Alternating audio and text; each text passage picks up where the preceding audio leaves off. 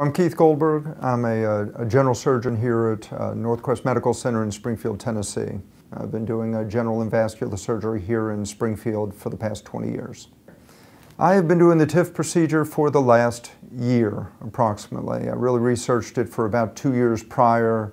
I was lacking in my care of our reflux patients, that generally speaking for the last 20 years, we would give them proton pump inhibitors, slap them on the back, and if they weren't doing well, we'd give them more, tell them sit upright, don't eat late at night, change their diet, etc.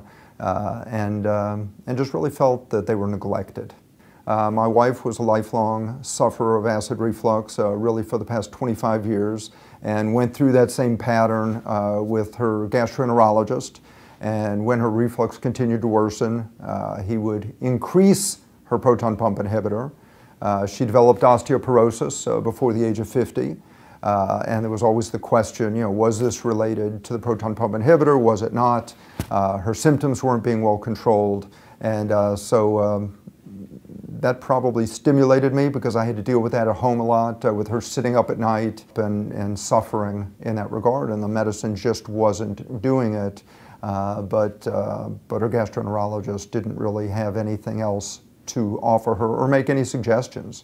Really just started looking at, in addition, the data that started coming out suggesting a multitude of complications potentially related to the proton pump inhibitors, stimulated me to start looking at the various options. And ultimately, after looking at all these various options, I decided that TIF was really the best option. She went up to Kentucky to Dr. Barnes, who's performed hundreds of the fundoplication. She did great. She's off her proton pump inhibitors. A lot of the recovery is related to your post-operative care and monitoring the diet, and the diet's pretty strict. And so I do have that conversation with all of my patients preoperatively in regards to a very slow diet, very small amounts initially, and then a progressive increase in both quantity and quality over 6 weeks to allow that area to heal and hopefully provide a long, durable repair.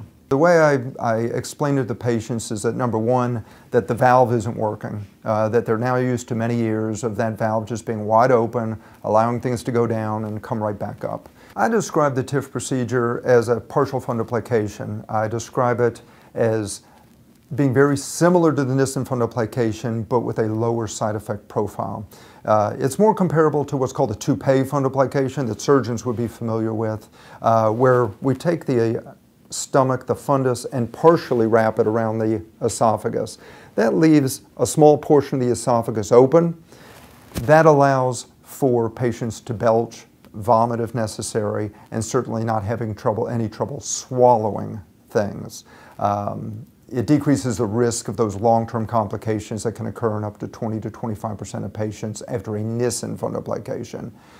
Patients are telling me to keep doing this. Patients are telling me that they really appreciate it, that it has been a dramatic change for them.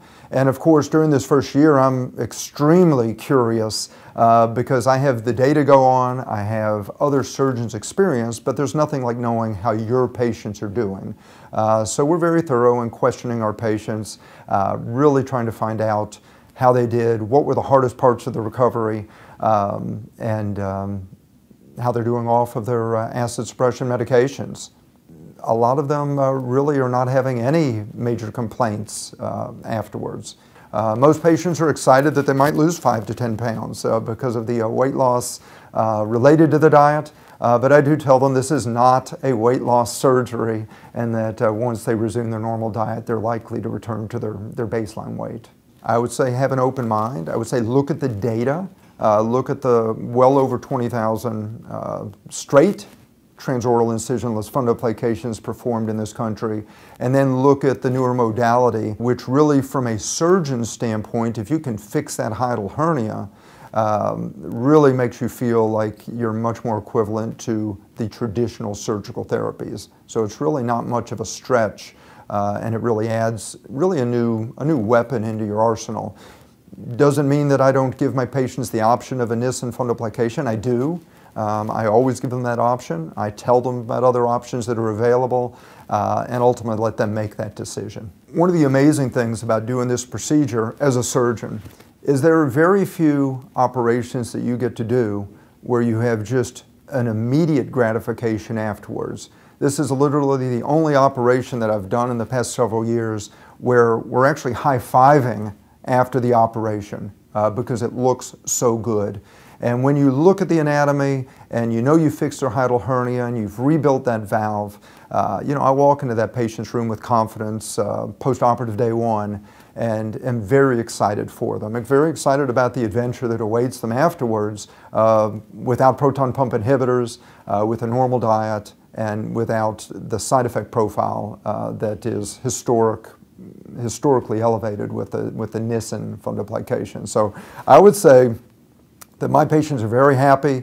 It definitely was a leap of faith initially, but it was based on data that was out there, but also many surgeons that are available for you to talk to, surgeons that have been very open, and all of the surgeons that perform this operation that I've spoken to, they're all very excited about it. And this is even after 5 of 10 years of performing this. They feel the same way that I'm feeling now. They don't understand why more people aren't doing this, and I think it's just a non-traditional operation, but it's growing.